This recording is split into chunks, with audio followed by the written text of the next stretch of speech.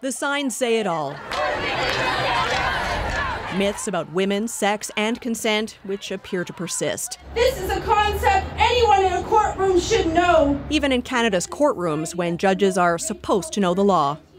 In the last 18 months, Canadians have taken to the streets to vent about what they consider outrageous, outdated, and outright sexist judicial comments.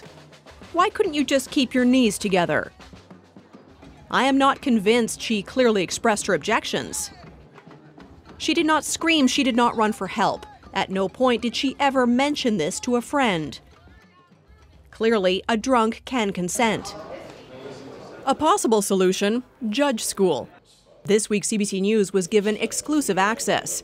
Canada's newest federally appointed judges are learning the ropes and brushing up on the law, including Canada's sexual assault laws. The continuing low reporting rate, the fact that very few cases go to trial. Retired BC Supreme Court Justice Lynn Smith also addressed discredited rape myths. That honourable women scream and fight back, they don't freeze. That victims immediately tell police. That women who've had more partners are less credible. It didn't matter how the girl was dressed. It didn't matter that she didn't physically, strenuously resist the sexual activity. She said no, she said stop, and she never said yes or go ahead. Hey neighbor, don't drink too many of those. Remember, a drunk can consent. Boy, you piece of... Canadians have shared this video millions of times, getting a kick out of ridiculing judges for poor judgment. Chief Justice Neil Whitman says most judges strive to get it right. There's education, and then there is an understanding, in other words, getting it. Interim Conservative leader Rona Ambrose has introduced a bill that would require everyone who wants to be a judge to take in-depth training on sexual assault. The training exists. I just want you to take it. Take it. It's there for you. Some judges, though, feel mandatory education is a threat.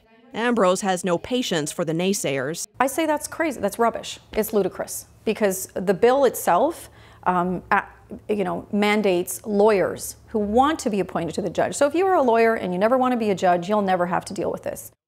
This year's federal budget includes almost $3 million for judicial education. Justice Adele Kent hopes some will be invested in online education. In the last year, it's become apparent that if we could offer some electronic resources to judges to watch in their chambers in sexual assault trials, how to manage them, rape myths and stereotypes, the law, as you heard about this morning, that would be helpful.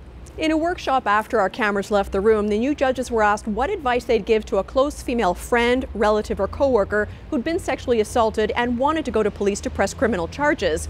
For the longest time, no one said a word. Finally, when some did raise their hands, some said they weren't sure, and others said they'd only feel comfortable sending that woman to support services.